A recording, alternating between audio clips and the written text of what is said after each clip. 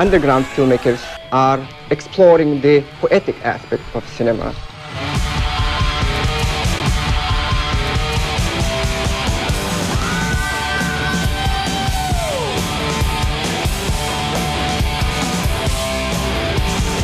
The mainstream makes films for people that buy cornflakes. Right passage. If you haven't been an independent filmmaker, if you haven't started from zero, spent your own money, made something badly, fucked it up, you know, screened it, everyone's hated it, you know, made something else, done it a little bit better. If you haven't gone through that, then you're not a filmmaker, are you? Yeah, it's very punk. It is very punk. He's an idiot, can't stand him, hate that actor. Hacking things together is what's exciting about it. You know, kind of counterculture and outside visionary art. We're going to end up with something different to just the industry.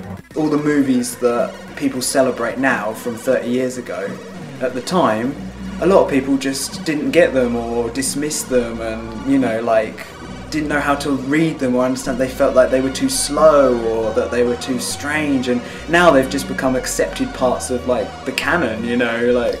Underground cinema is DIY and it is homemade. And they just like created absolute havoc and mayhem, and were pissing on people's doors, breaking bottles everywhere, climbing on cars. Yeah, it just shows you don't have to have funding to do this, you just need the initiative. I was like, yeah, of course we can do it, because to me this was the biggest opportunity I've had yet.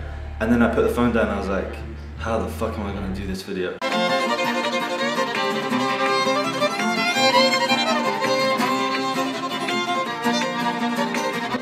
Hold it, this is a secure area. I didn't know what the fuck I was doing. I mean, you know, I didn't know what the hell I was doing when I made my first film.